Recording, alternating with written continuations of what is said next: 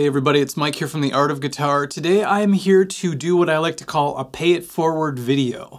And that's because whenever somebody helps me out in any area of my life and I can return the favor to either that person or to everybody else that I come into contact with, I will try to do that. So a long time ago I was in a country band and I remember the singer giving me a certain tip for a song that he says gets rid of all earworms. So if you ever get something stuck in your head and you just can't get it out, like the other night I was trying to go to sleep, and all of a sudden out of nowhere, the song Wagon Wheel pops in my head. Now, unless you love that song, I mean, even if you do, it can still get really annoying. Any song can, if it's playing hundreds of times over and over again in your mind and you're trying to sleep. Hey, Mom, hey, hey, hey. So I remembered the wise words of the singer of my country band, and he's like, you know what, imagine this song, and for some weird reason, it'll get rid of the earworm. And here's the best part.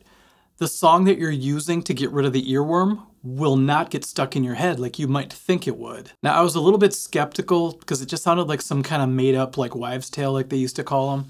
And so I tried it for the first time and I remember it working and going, oh my gosh, I don't know if this really works or if it's the power of suggestion or what happened. And then the other night with Wagon Wheel, when it worked again, I realized that I had to make this video just to help people out that might be suffering from the same issue. Okay, I know everyone's just like, just tell me the song, okay? But what I want to do is I want to play the first couple of lines of the intro and see if you know what it is off of that right off the bat. Because not a lot of people actually know this song. I was surprised. It goes like this.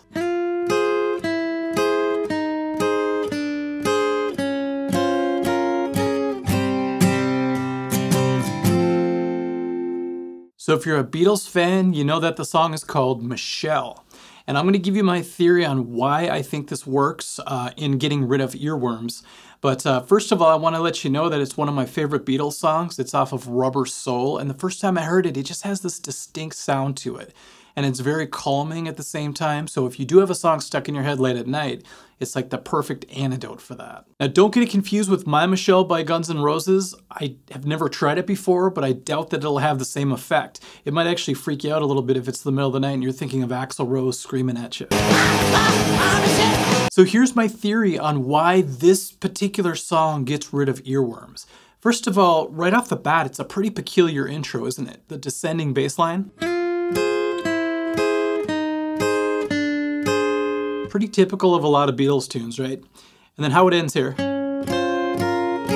Goes into a strong C chord, C major. We're capoed, so keep that in mind.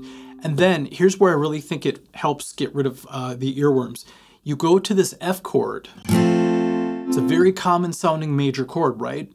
So your brain is kind of going in one direction and it's flowing in a nice way. And all of a sudden, this chord happens.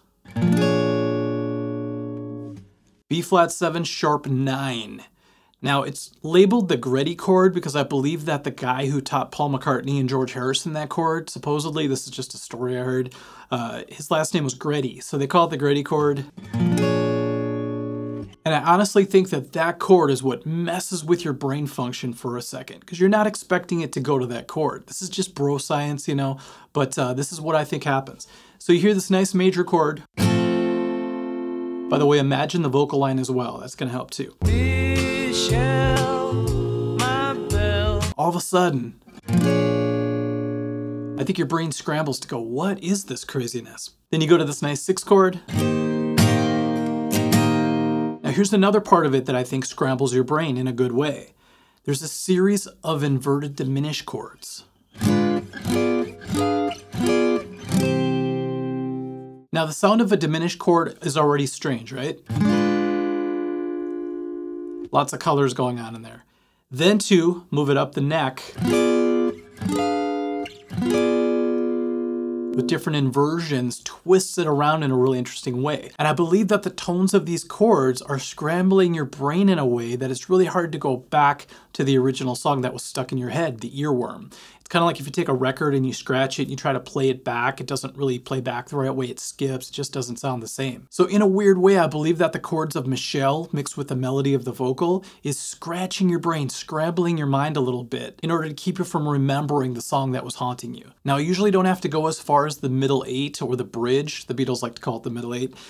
in order for this to be effective. Usually it works right up into that point that I just played. But if it's not quite working as strong as you want, go ahead and sing the bridge in your mind as well. And hopefully you get the same benefits from this song that I do. So it's worked twice for me in the last week. The first time was with Wagon Wheel, and the other night it happened again.